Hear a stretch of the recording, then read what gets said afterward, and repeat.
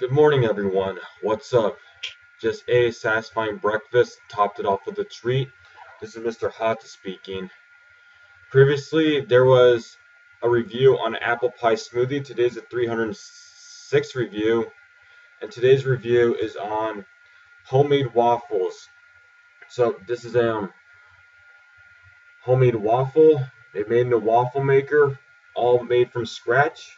It's been toasted once, so it wouldn't become soft and mushy. Let's give this a taste. It's a bit brownish, slightly burnt on one edge. This is actually a Belgian waffle, FYI. It's been nicely toasted once.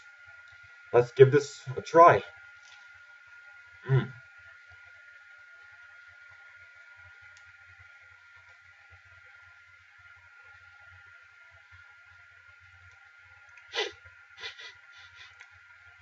It has a sweet smell to waffle.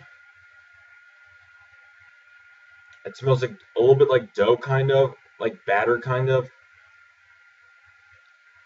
It smells like a combination of butter, milk, eggs, and sugar, pretty much.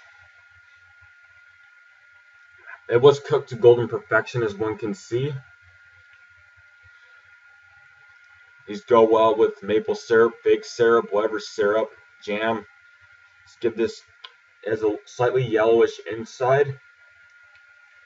It isn't doughy, but it has a battery inside.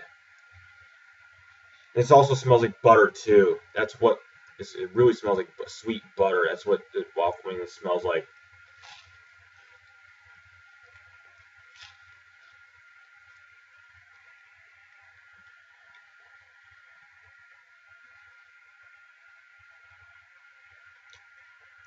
Very soft, mushy inside, a hard, crispy, brown, golden perfected outside.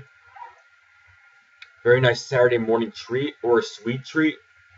That's all there's to say about homemade waffles.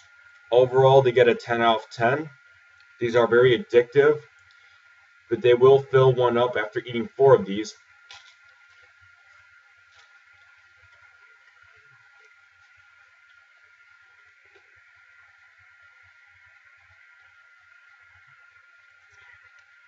They do give a crunch because of their crustiness. All there's to say. See one on a 307th review. Good night.